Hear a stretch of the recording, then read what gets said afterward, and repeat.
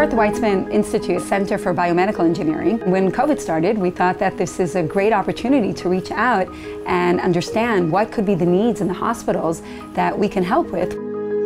We know that today people use PCR tests, however, the detection rate is only around 70%. And it could take many hours or even many days until you get the result. It's a very lengthy process.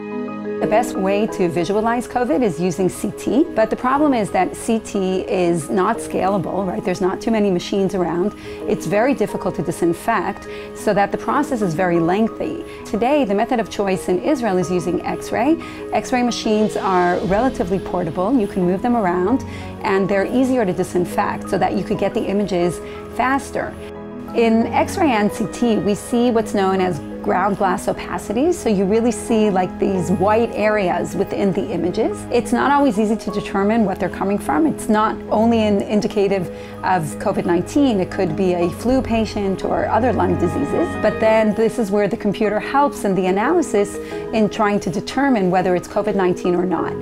We put together a remarkable team of doctors, physicians, and image analysis experts, data science experts to try and target the imaging analysis of COVID-19 patients. We collaborated with various hospitals throughout Israel, Ha'emek, Shaare Zedek, Beilinson, and the Galilee Medical Center to put this database together. And now that we have all of these images of COVID-19 patients and healthy patients, we're working to both extract features using image analysis techniques based on the clinician's input and what they know about the disease, and also deep learning and artificial intelligence to sift through and learn from all of these images what are the important features that predict disease, that determine the severity of the disease. If we do the correct analysis, then the patient comes in, you can image them right away and run the algorithms and get a result right away.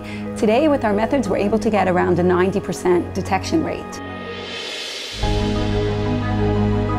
Our goal, together with the clinicians, is as soon as we get satisfactory detection rate and that they are able to challenge our algorithm with the hard images and get good results, which we're doing in the upcoming days, is really to deploy this in the hospital setting.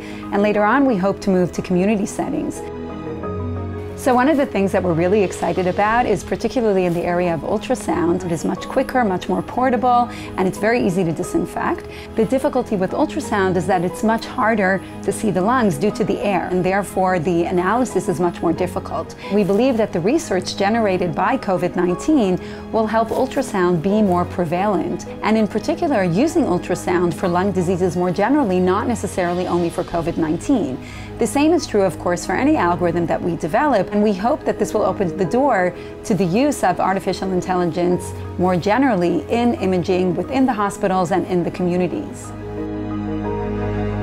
It's been truly an amazing experience. Everyone is totally dedicated. We have talks up to the middle of the night, doctors calling from within the wards. It feels very rewarding to be able to work with such an amazing team of volunteers who are so dedicated, and everybody is really working for the benefit of patients and are truly concerned with the benefit of patients. Nobody's doing this for any other reason. We've also got a lot of help from the Weizmann Institute.